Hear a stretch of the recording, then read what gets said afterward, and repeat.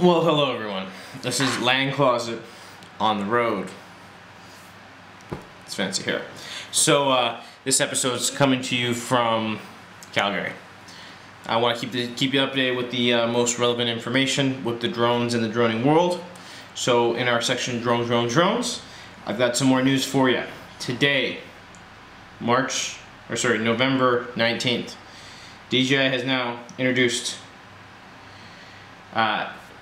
restricted netting, Geo-netting they're calling it. So it's a new feature that they're gonna send out before Christmas. I think there's been some panic. Last couple times I've been playing with my drone, a lot of people have been coming up and mentioning that they're gonna get into the industry and or get a drone. And at first I thought it was really cool because there's gonna be thousands, tens, hundreds of millions of thousands, millions of drones over Christmas just everywhere. And then I realized, oh shit, there's gonna be people who don't know or don't care about the rules with drones everywhere. So I'm a little afraid for that. Things are a little crazy. So today DJI has announced the Geo-fencing. By default, starting in November, the use of any of the DJI drones, they will not be able to enter, fly in, or fly out of certain areas such as airport zones or restricted airspace. They're actually set it up so that they can do live ones over things like forest fires and terrorism attacks, trying to avoid more problems. DJI will, however, let people bypass this feature. So Geospatial Environmental Online, and it's called by a group called AirMap, or it's powered by a group called AirMap. They will be constantly updating the geofences, constantly. They've taken on the contract from DJI to facilitate this secure system with the most up-to-date information. Now DJI is not the only brand doing this. 3DR, which is another fairly common brand, is doing something very similar.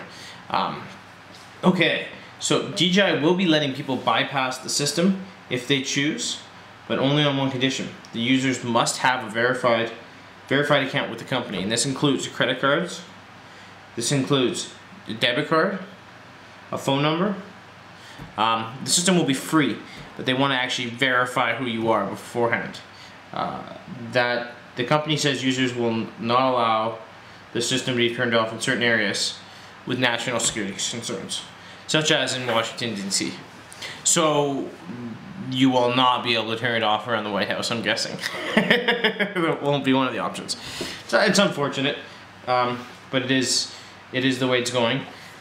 So what do you guys think? Geofencing, it's a thing now. I personally think it's necessito.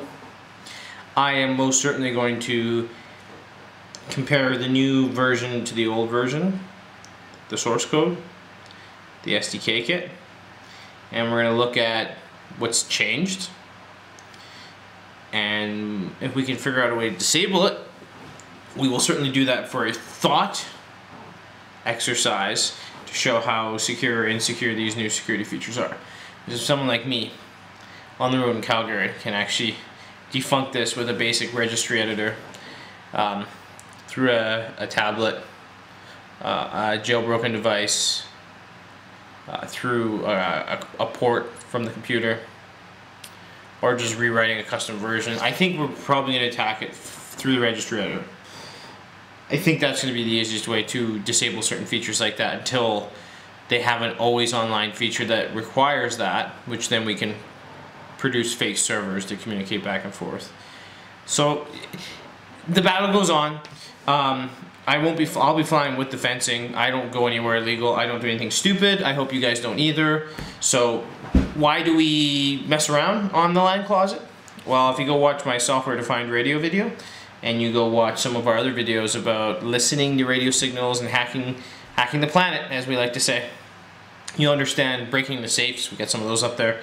The reason we do these videos is so that you guys understand that the things you think are secure are not. So as much as this is nice and this is going to be implemented, this will stop the 99%ers.